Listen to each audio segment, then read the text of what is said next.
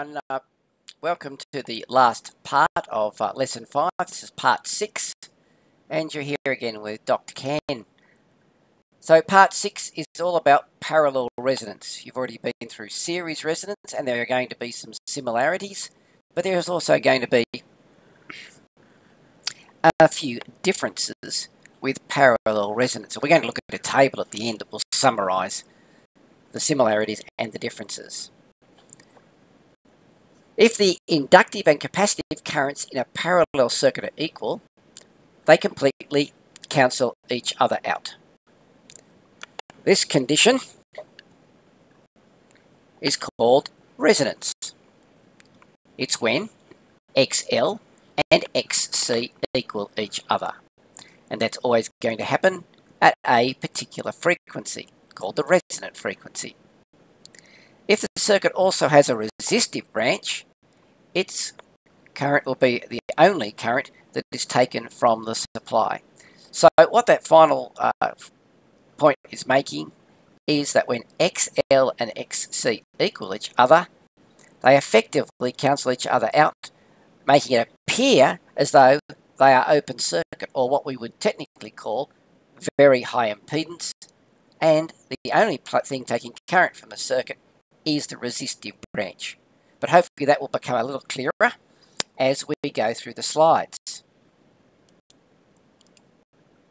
So here we have it. Parallel resonance, no R or no resistance. So you can see here we've got a blue applied voltage. We have a green current through the inductor. We have an orange current through the capacitor, and we have an I total. So, as you can see here in the diagram, IC and IL are the same length.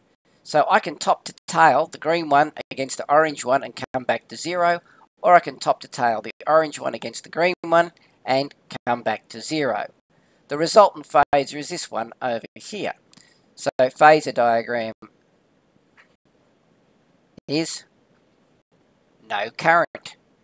So phasor addition of IT equals 0. There is no current. So when a pure inductor and a pure capacitor are in parallel and have the same reactance, that is, they are at resonance, the total current in the circuit falls to 0, and it makes it look as though the capacitor and the inductor are not there.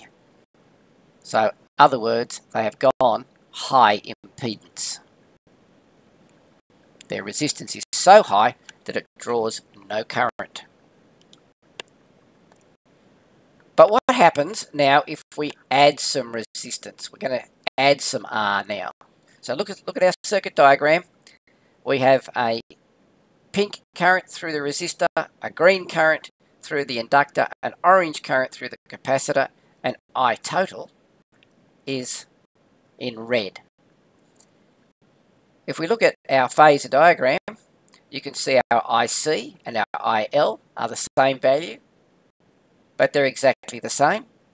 So again, I can tip to tail the IC on the IL and I'll come back to 0, or I can tip to tail the IL on the IC and I'm going to come back to 0, and I'm effectively going to end up with phasor addition IT equals IR. So the only component in the circuit, you can see my cursor circling, is the current in the resistor. So the two currents, the current in the capacitor and the current in the inductor, cancel each other out, and there is no current flowing in either component. So in a parallel circuit containing R, L and C at resonance, only current taken from the supply is the current in the resistance.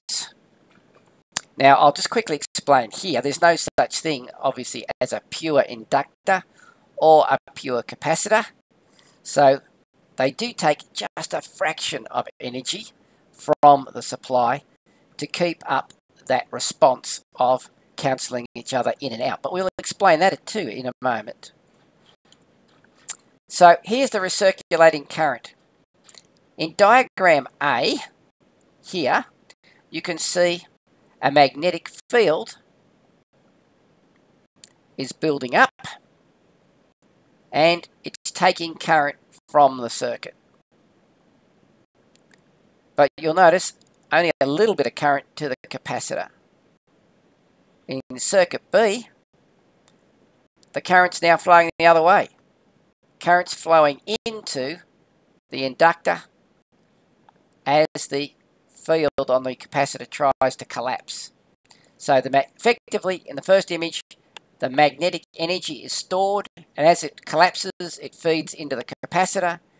Then on a quarter cycle later, that energy feeds back into the inductor, building up the magnetic field. The magnetic field collapses, storing the energy back in the capacitor, and it oscillates backwards and forwards. The term we use this is a tank circuit, because it's like water, sloshing backwards and forwards between either side of a tank. So in a parallel circuit at resonance, a circulating current flows between the capacitors and the inductors. And those currents can be quite high, because the only thing restricting the current in the circuit is probably a little bit of resistance in the wire in the inductor and the wires connecting the two devices together. So here's the equation that's important for you. Frequency at resonance, so FR equals 1 on 2 pi square root LC. It's exactly the same formula that we use for series resonance. So the actual formula for resonance doesn't change. And again, I'll point out sometimes they go F small o for frequency at oscillation. It's the same thing. So frequency R at resonance equals 1 on 2 pi square root of LC. And again, FR is the frequency at resonance, 2 pi, 6.28. L is the inductance in henries, and C is the capacitance in farads.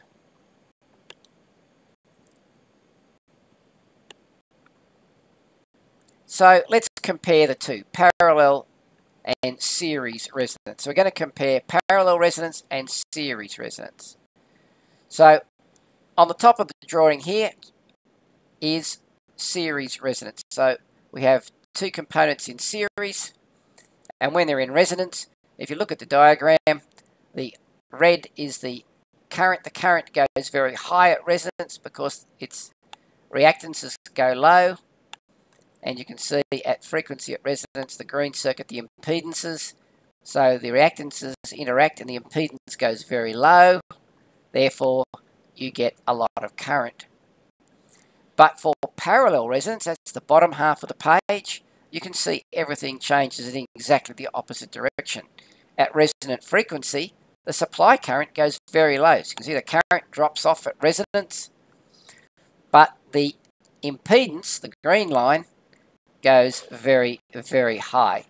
So that's the impedance, goes very, very high. So here's a little comparison table. So we have our aspects or characteristics down the left-hand side: impedance, current, phase angle, effect, and the equations that we use. Then the first column is parallel resonance, and the next column is series resonance. So if we look at impedance as a characteristic in a parallel circuit, resonance goes to its maximum, so that will mean that current will go very low. So here you can see current goes very low, minimum. Phase angle is 0, so still phase angle of 0.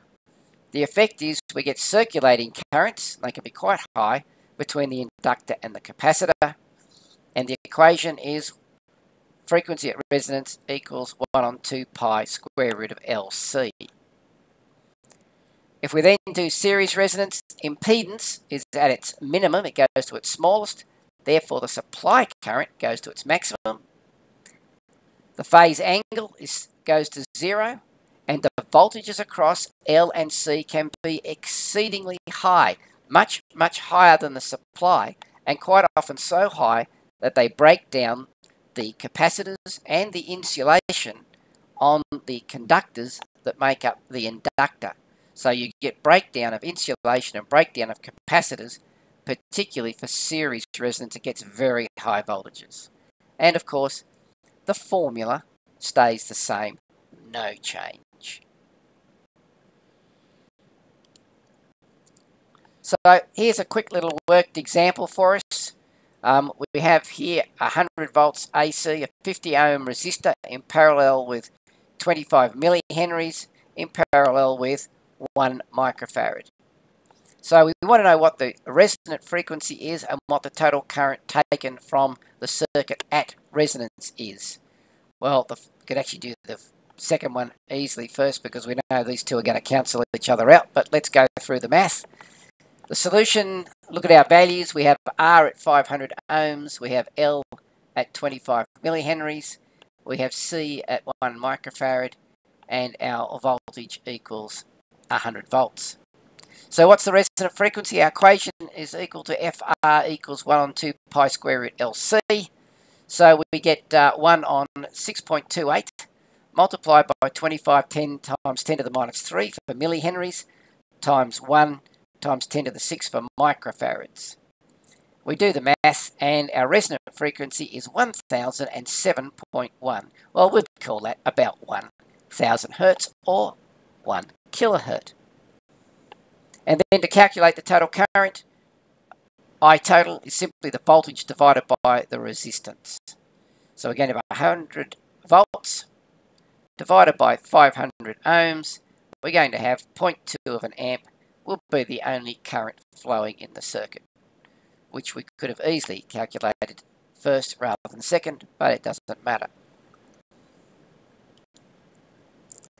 So some of the places, applications for parallel resonance, is again insertion of frequencies into the mains for control tones, and you can see here pictures of capacitors in parallel with reactors, and in this particular case you've got a 1 millihenry inductor at 400 amps at 12 kV at a frequency of 1045 hertz.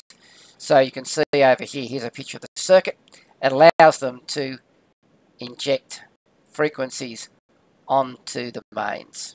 So high power, high voltage reactors and capacitors forming parallel circuits at a resonant frequencies, creating high impedances at 1045 for those control tones which turn on and off hot water services in a particular supply authority's network. So let's summarize now. This is a summary of all the lessons for 5. So our chapter, or our lesson summary. In a parallel circuit containing pure inductive and pure capacitive branch, the inductive and capacitive currents tend to cancel each other out, and their values can be then added algebraically. Next, if the circuit has a resistive branch, the total current can be found using Pythagoras' theorem and or a phasor diagram. If the inductive branch of a parallel circuit does have resistance, the total circuit current is found using a phasor diagram. Summary 2. The impedance of an RLC, that's resistance, inductance and capacitive circuit, equals the applied voltage divided by the total circuit current. A parallel LC circuit has a high impedance at resonance, and circulating currents between the components are only limited by their own internal reactances. This can cause high voltages to be produced and some reasonably high currents as well. To determine the currents, phase angles and impedances in a parallel AC type, we have to do 3 things. 1. Calculate the impedance of each of the branches. That's what you've got to do first. Make sure you work out the impedance of each branch. Then you can calculate the current in each of those branches, just Ohm's law, applied voltage divided by the impedance. And then 3, find the phase angle of each branch by using trigonometry or a phasor diagram, depending on what information and data is available to you.